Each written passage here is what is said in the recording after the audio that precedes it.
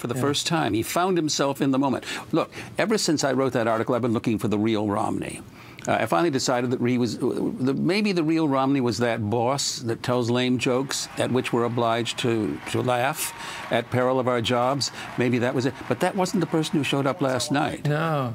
Not at all. He reminded me of the way actors, like a guy like Russell Crowe I've met a couple times. Actually, I met him once in an interview. He seemed like a regular guy from a street corner, sort of a regular guy, not a college type of guy.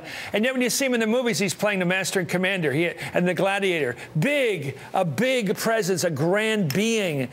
Romney seemed to transfigure himself that way last night. What he did was remarkable.